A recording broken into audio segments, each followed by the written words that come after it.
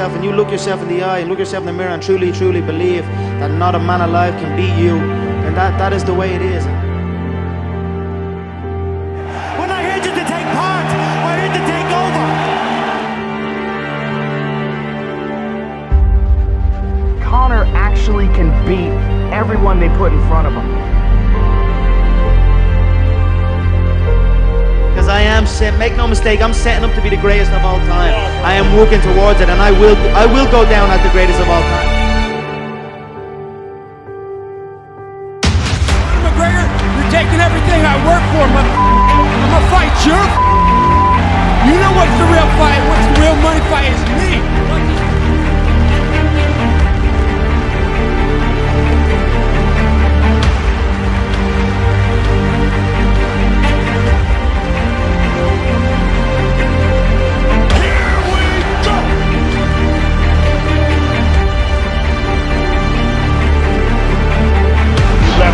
Conor. Good right hand there by Nate Diaz. Oh, he tagged him with the good one there. He tagged him. He hurt him. He hurt him with that left. No, look for the guillotine. The guillotine. Diaz trying to finish. Oh, did with the combination. He got it. It's all over. Diaz. Boy got lucky. That's it. August 20th is my date, UFC 202, and I will have my redemption.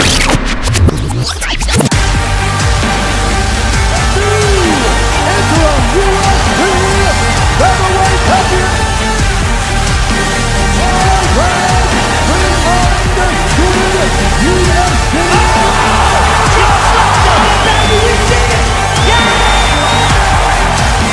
I'll beat Nate, get that win back.